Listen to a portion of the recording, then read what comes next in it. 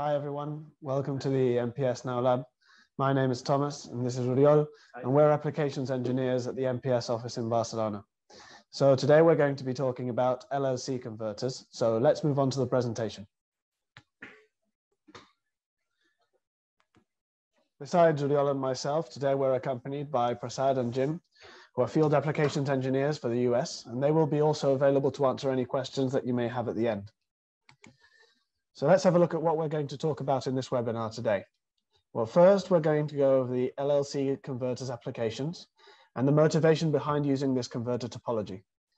Then we're going to go into understanding the LLC converter's basic operation before delving into the specific design constraints that these converters have, such as the gain, the load, the frequency, and the inductance. Then we're going to show you a tool that we've developed to help you design your converter, and then offer you a live demonstration of how these converters work in the lab. And finally, we're going to have our Q&A session. So LLC resonant converters are switched mode DC-DC power converters that are often used in high power, high efficiency applications. The reason for this is that LLC converters offer high switching frequencies and lower switching losses. This makes them ideal for high power applications where efficiency is key, such as high quality PSU for gaming and PCs, and high power battery charging for applications such as electric vehicles. MPS currently offers several LLC controllers, the newest of which are the HR1210 family, which will be discussed during this presentation. Designers can choose any of these controllers depending on applications and cost performance requirements. Yes. After explaining the details of the LLC operation, we're going to discuss a real design case, such as a 600 watt PSU with an efficiency above 90% and multiple outputs to serve different supply voltage levels for different loads. What makes LLC converters so attractive for such an application is that firstly, LLC converters are fully resonant and therefore produce less EMI. They also allow soft switching in both the primary and the secondary, zero voltage switching in the MOSFETs and zero current switching in the diodes. The range at which they can produce this soft switching is very wide, which means that this efficiency is not lost at light loads. And there's no inductor at the output, which means that all the inductors can be more easily integrated into a single magnetic structure, again, saving area and cost. And finally, because of their low losses, LLC converters are suitable for a wide range of applications, up to very high power. So now let's move on to understanding how the LLC converter works. Well, the LLC converter is made up of 4 blocks. First, there's the power switches, which convert the input DC voltage into a high frequency square wave. They can be implemented either in a half bridge or a full bridge topology, depending on the application. And then we have a resonant tank, whose job is to filter the input square wave and eliminate the harmonics, outputting a sine wave of the fundamental frequency, which goes into the transformer. This is responsible for scaling the voltage down to an appropriate level through the scaling ratio N, and isolating the input and the output of the converter. Then finally, we have the rectifier, which converts the reduced sine wave back into a DC signal for the output.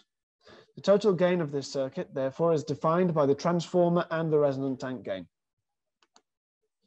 Let's go into the power switches. As I mentioned previously, the power switches can be implemented in a half bridge or a full bridge topology. And the main difference is that the full bridge topology generates a square wave with no DC offset, and the amplitude is the same as the input voltage. Whereas the half bridge topology emits a square wave that is offset by half the input voltage and has an amplitude of also half the input voltage, so half that of the full bridge wave. Another difference is that having few transistors, the half bridge is cheaper, but fewer transistors also means more current flowing through each of the transistors, which therefore increases conduction loss. The full bridge divides the current over more transistors, but the changes in voltage are higher, which results in increased switching losses. The resonant tank is made up of a capacitor and 2 inductors, called the resonant inductor in series and the magnetizing inductor in parallel. Its role, as I said before, is filtering out the harmonics of the square wave. The tank's gain response is dependent on 3 main parameters: the load, which is expressed through the quality factor, Q, the normalized frequency, which is the ratio between the switching frequency of the MOSFETs and the tank's resonant frequency, and the normalized inductance, which is defined as the relationship between the resonant and magnetizing inductors. It's important to mention that these calculations have been made using the first harmonic analysis. This is applicable in this case because the resonant tank filters the input square wave, only leaving the resonant frequency. And we use this to greatly simplify our equations. You may be asking yourself why there are two inductors in this converter. Well, this is understood by observing the tank's response to heavy and light loads, depending on the inductor present in the circuit. With only the series inductor, there's a clear resonant peak at the tank's resonant frequency for the heavy load, whereas with the light load, there is a much larger bandwidth. On the other hand, with only the magnetizing inductor, the heavy load does not peak and the light load has a large gain at the magnetizing resonant frequency. By joining both these inductors, what we get is a frequency response that will adequately respond to a much larger range of loads and will enable stable control for all operation conditions. So now let's go on to analyzing the three parameters, so the load, the frequency, and the inductor, and how they affect our converter's operation. To begin with, we'll focus on the gain. Now, as I said previously, the converter's gain is the addition of two blocks, the resonant tank and the transformer. Now, the resonant tank's gain is variable, depending on the load, the frequency, and the inductance, whereas the transformer's is fixed and depends on the ratio between the primary and the secondary coils. Ideally, the tank should not amplify or dampen the signal. It should simply filter out the harmonics, and the transformer should be the only responsible element of changing the voltage level. Therefore, the nominal gain of our resonant tank should be 1. However, there are bound to be variations in the input voltage. And because the transformer's gain is fixed, in order to obtain a constant output voltage, the tank is going to have to compensate. Therefore, when the input voltage is below the nominal value, the tank will have to slightly amplify the signal, producing the maximum resonant tank gain. If the input voltage is above the nominal value, then the minimum gain will have to ensure that the voltage at the primary of the transformer remains at the nominal value. And this is called the minimum resonant gain. Now, next up is the load, which is expressed through the quality factor. As the load increases, the peak gain of the resonant tank will be reduced. This means that we have to ensure that our worst case scenario, so where the load is at its highest, which we also call overload, we have to make sure that in this case, the converter still meets the maximum gain requirement. The gain of the circuit is going to be controlled through the changes in the switching frequency of the MOSFETs. Looking at the graph, you can see that there are two distinct regions. On the right, we have the inductive region, where zero voltage switching takes place. Now, in this region, the relationship between gain and frequency tells us that if we reduce our frequency, then our gain is going to increase, as you can see. However, this only holds up to the peak gain frequency, after which we enter the capacitive region, where reducing the frequency also reduces the gain. Therefore, we only want to work in the inductive region, because this allows us for a stable gain control throughout the entire frequency range. Also, entering the capacitive region could provoke shoot-through currents, which could either damage the MOSFETs or at the very least, have a very negative effect on efficiency. So as we mentioned before, different loads generate different frequency responses with different maximum gain frequencies. To establish our minimum switching frequency, we must consider the worst possible case, where the load is at its heaviest. So if the load is light and we're in the inductive region, but if we change load suddenly, then we might find ourselves in the capacitive region, which we don't want to be in. So therefore, we have to increase our minimum frequency to where we stay in the inductive region for all loads. So then using this, we can define our minimum frequency, and then we can define two regions, a stable and an unstable region. Now, once we've fixed the minimum frequency, let's take a look at the frequency range that the converter can operate in. We first can establish an absolute maximum frequency, which is going to be defined by the maximum switching frequency of the MOSFETs and the controllers. But the frequency operating window needn't be this large. Instead, we can define it with our maximum and minimum gain that we established before, and therefore we can operate within this reduced switching frequency. Finally, let's talk about inductors. If we plot our gain response of an LLC tank for a series of loads, then we can obtain the following graph. Now, if we trace a line joining the maximum gain points of these curves, then we obtain the following curve. And if we plot the same curves for several values of inductance, then we can see a set of curves starting to form that will lead us to the following graph. This graph shows us that for the same load, the difference between the maximum gain that the tank can reach depends on the value of the inductor. A smaller inductor value will provide higher gains for a wider range of loads, which will offer a wider range of operation. But on the other hand, a smaller inductor will also mean a higher magnetizing current and therefore a lower efficiency. So this is another trade-off to take into account. So what limits do we have for choosing our inductor? Well, we've got to consider, as usual, our worst case scenarios. First, we need to consider that the load is at its heaviest, so overload. And therefore, we have to make sure that we choose an inductor so that even with this heaviest load, we can still deliver enough gain to compensate for any shortcomings in the input voltage. So, as you can see, designing an LLC converter is no easy task. There are many parameters that are all correlated, and any design decisions that you take will affect the rest of parameters. So there are numerous trade-offs to take into account. So now I'm going to let Uriol tell you about some of the tools we've developed to help you in this design process.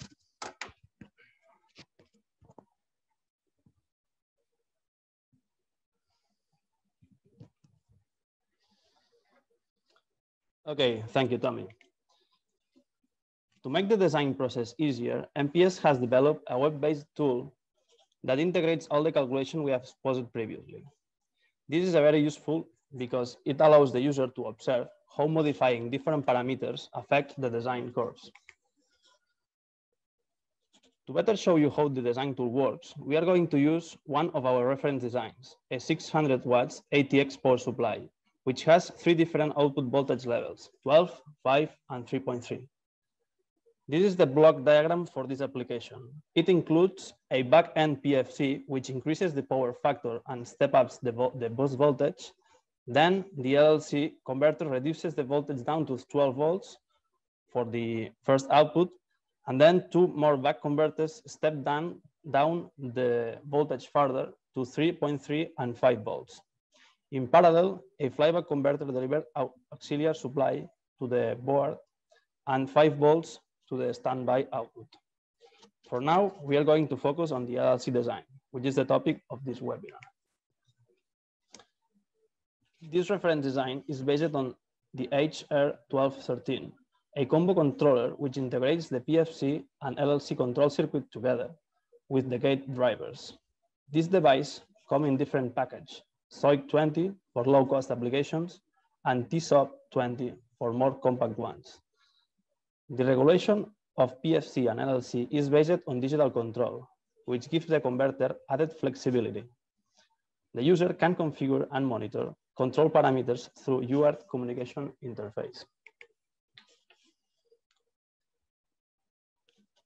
To make this even easier, we have created this graphical user interface where you can easily interact with the converter menu parameters. The first, the configuration menu, you can set up the converter general specifications. And second, in the monitor menu, you can observe real-time voltage and current values.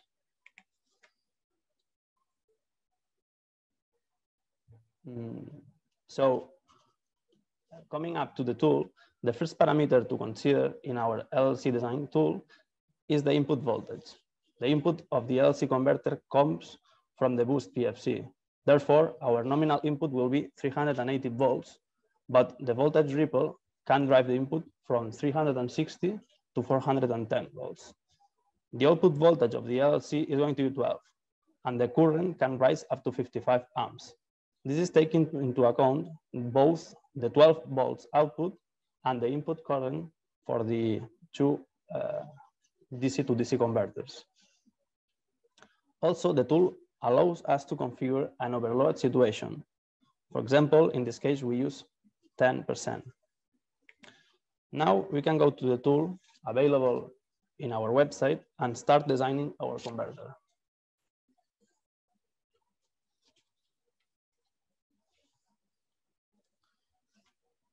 Once we open the design tool, the first step is to make sure our input and output parameters are correct. To make this demonstration quicker, we have already placed the previously described values in the design. Once we begin the design process, the tool recommends us a value for the transformer tool ratio, but keep in mind that LLC peak gain can be adjusted with different parameters. Next, we have to choose a value for the normalized inductance and the quality factor from these curves. which is at the same time the same that we saw in the presentation. Any point above the red line, which is the required max gain, will comply with the specifications. Once we select an operating point, a new graph will show the gain, frequency response, and also a recommended value for the resonant inductor and the capacitor. This is where the LLC tool becomes very useful, because you can see how the converter responds, how the frequency response changes with the different values just by clicking on the graph. At this point, the recommended values are Ln between 4 and 8, and regarding the quality factor between 0.3 and 0.5. In our reference design, we have used Ln equal to 7 and Q equal to 0.5.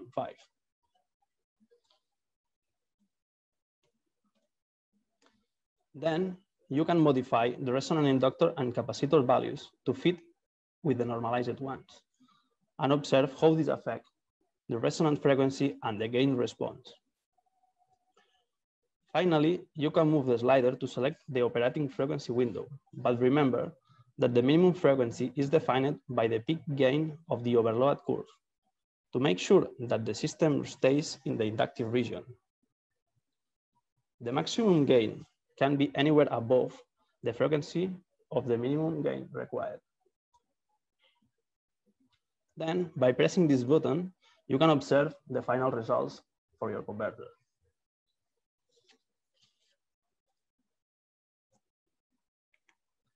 Okay, so for the live demonstration of today, this is the board that we will be verifying. Below, we can see a two-stage common mode filter. This will help us to reduce both radiated and conducted emissions. At the top, we have the PFC, which will shape the input current as a sine wave in phase with the grid voltage. In this way, the power factor and the harmonic content is improved. At the right, we have the LLC stage with the resonant capacitor, resonant inductor, and the transformer configured in the tool. At the bottom, we have the DC to DC board with the two back converters for 5 and 3.3 volts. This is the schematic of the LLC, and highlighted are the spots that we are sensing in this demonstration. In this way, we want to show you the soft switching effect of the half-bridge structure.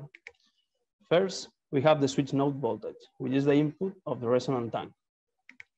Secondly, we have the current flowing through the resonant capacitor. And finally, there is the gate source voltage for the low side MOSFET. So now we will go into the lab and show you some waveforms. So this is our MPS lab here in Barcelona. Here we can help clients to develop their products and also to analyze the reference design of MPS. In this case, today we have, in this setup, we have an electronic load of 10 kilowatts, an AC power supply of 2 kilowatts, and the oscilloscope where we will be showing the waveforms. If we take a closer look, now the converter, the AC power supply is plugged in, so the converter starts running. But since there is no load, the converter stays in what we call burst mode, which consists in in skipping pulses of the switching of the half bridge, the enough to maintain the output voltage. So in this case, if we start loading the converter, it starts switching properly. And if we configure our load, for example, 25 amps, which will be almost half load, we can observe the waveforms for the we mentioned before. So here we have the switch node, the gate voltage, and also the current flowing through the tank. And if we go deeper on these signals, we can observe the soft switching effect. When the switch node voltage becomes 0 before the controller step up the gate voltage. So this is because the current is flowing in reverse through the reverse diode of the MOSFET. Yeah. Okay, so that's all we have time for today. Let's move on to the Q&A. So please ask if you have any questions, and we'll be happy to answer.